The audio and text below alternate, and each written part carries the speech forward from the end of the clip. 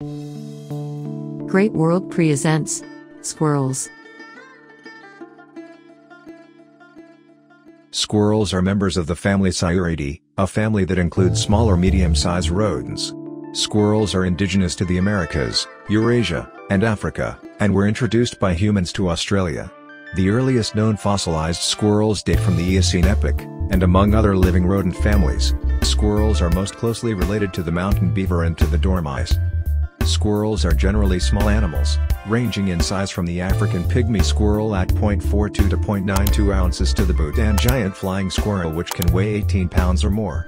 Squirrels typically have slender bodies with very long, very bushy tails and large eyes.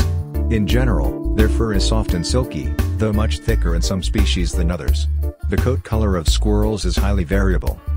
Squirrels have an excellent sense of vision, which is especially important for the tree-dwelling species.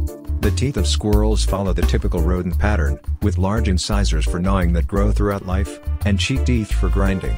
Squirrels, being primarily herbivores, eat a wide variety of plants, as well as nuts, seeds, conifer cones, fruits, fungi, and green vegetation. Some squirrels, however, also consume meat, especially when faced with hunger. Squirrels mate once or twice a year and, following a gestation period of 3 to 6 weeks, give birth to several offspring that varies by species.